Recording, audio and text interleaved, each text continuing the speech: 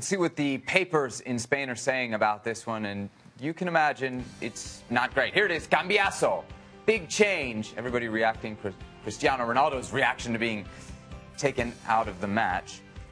Here's Zidane explaining the decision to take CR7 off. Quote, I wanted another player a bit more in the middle of the pitch to defend with Marco Asensio and Karim Benzema.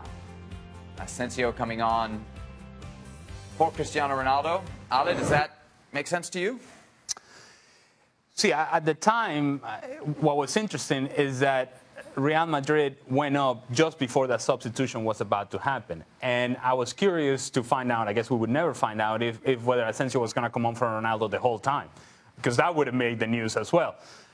They go up, and Benzema was having a good game. He gives you a presence in the middle. You don't need to score another goal. It makes sense to bring Cristiano off.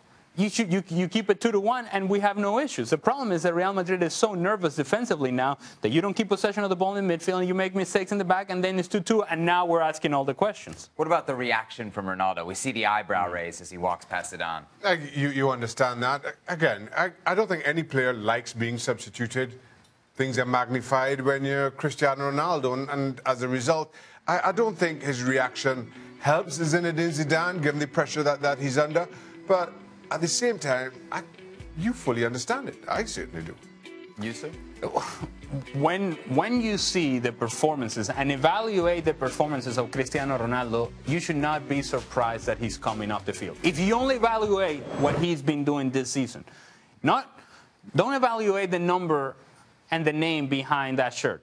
Don't evaluate the personality and what he has been over the course of his career. What he has done this year, if you just take that objectively, then there is no question that at times Zinedine Zidane has been in a position to take him off the field. He thought that this was what was best for the team.